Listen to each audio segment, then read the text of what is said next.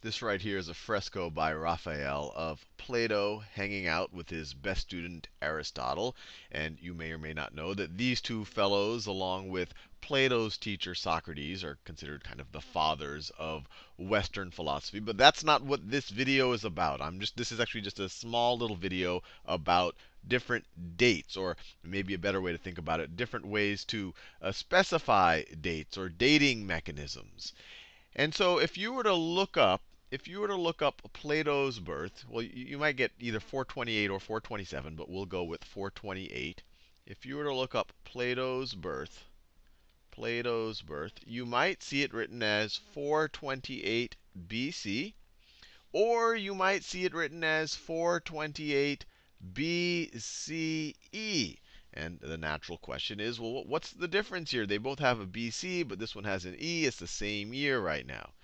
And the answer is that these are referring to the exact same year in history, but the acronyms here do stand for different things.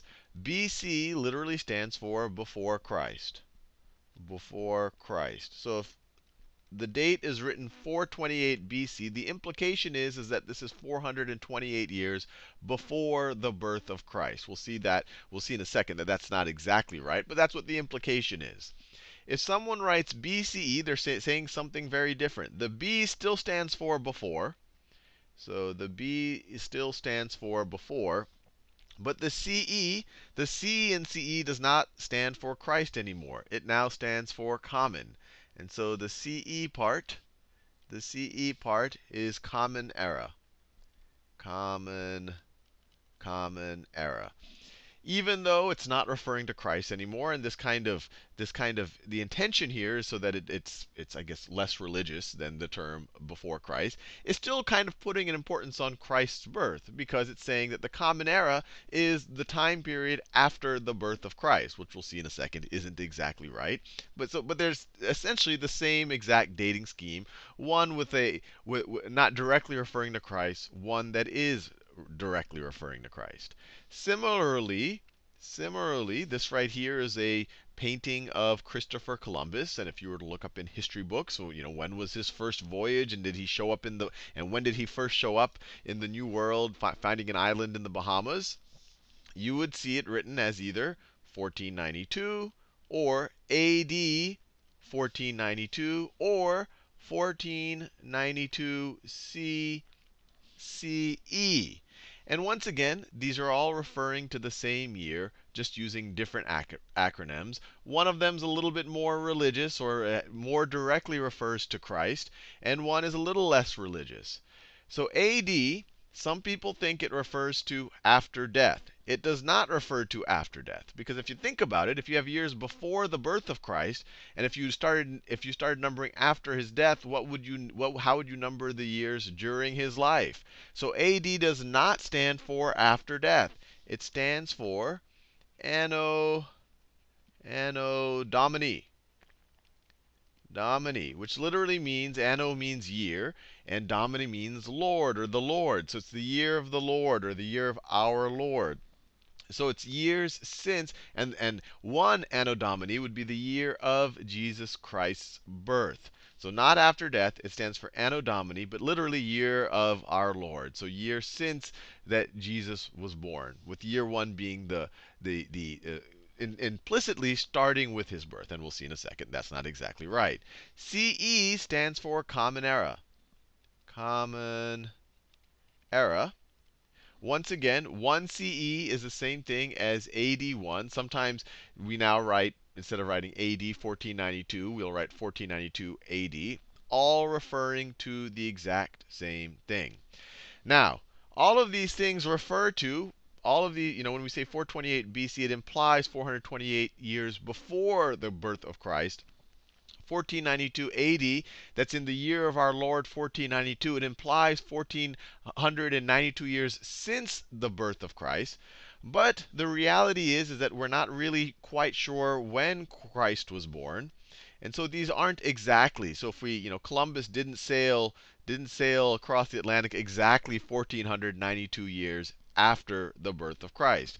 Most historians put the birth of Christ at 7 to 2 BC or BCE, depending on how you want to view it. Remember, BC is before Christ, which is a little ironic because we're talking about the actual birth of Christ. BCE is before the Common Era. And they put his death at 30 to 36 AD, which is 30 to 36 in the year of our Lord, or that's what it stands for, Anno Domini, or in the Common Era, CE. Now, some people, they obviously don't like BC. They don't like the BC AD naming mechanism because it's explicitly referring to Christ. And every year, it makes Christ the central figure in all of history. So they'll say that this is clearly too Christian. Too Christian. And they would prefer the situation. They would prefer the less Christian naming scheme, where you use BCE and CE. But a lot of people would still say, hey, look, okay, you changed. Well, first of all, some Christians wouldn't like this, that you removed the direct references to the birth of Christ or being in the years since Christ's birth. But even here, and they'll say, hey, this, you've removed it. But even here, some people would complain that although you've made the direct reference, that this is saying before the Common Era and the Common Era, even though you've removed the direct reference, it still makes Christ's birth the central thing in all of history. But this is the convention, whether people like it or not. We've kind of, in order to have the same reference point, and it would be too logistically difficult to switch it this time, everyone has essentially settled on this. And it's really just a matter of letters of which naming scheme you pick. But the whole point of this video is that you don't get confused between BC and BCE. You don't think that AD stands for after death. It stands for Anno Domini, in the year of the Lord, or the year of our Lord.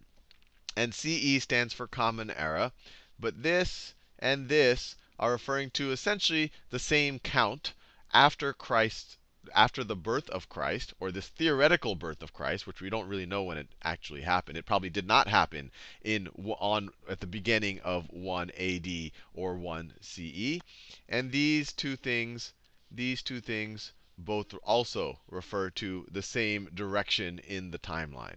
One last thing I want to point out is that there is no year 0. So if you kind of take these, if you take either of these naming schemes, you have, so let's go very close to the years 1. So there's just some point, this theoretical birth of Christ, which was probably not the actual birth of Christ, but at that theoretical point, right at that, so New Year's, so you have kind of December 31st of the previous year. All of a sudden now you are on January 1st of 1 AD or CE, depending on how you want to refer to it. And the year before that was 1 BC, 1 BC or BCE, depending on how you want to refer to it. So there is no year 0 in this scheme. And then the last thing I want to emphasize, and it might be obvious to you, is the larger a number you have here, the further back you're going in time, because this is saying how many years before this theoretical birth of Christ. And obviously, larger numbers here you have here, this is the further you're going off into the future. And if you wanted to figure out how many years passed between Plato's birth and Columbus sailing across the Atlantic to find the New World, you would say, well, look, it took 428 years to go from Plato's birth to this theoretical birth of Christ. And then you have another 1,492 years to wait until Columbus gets his ship together. So the total number of years would be, I'll do it right over here, 428 years to get to Christ from Plato's birth. And then you have another 1,492 years to wait for Columbus. So let's see, 8 plus 2, that is 10. As you can see, I just wanted to add a little arithmetic in this video. So 1 plus 2 plus 9 is 12. And then we have 9, 1 plus 4 plus 4. So 1,920 years between Plato's birth and Columbus sailing across the Atlantic.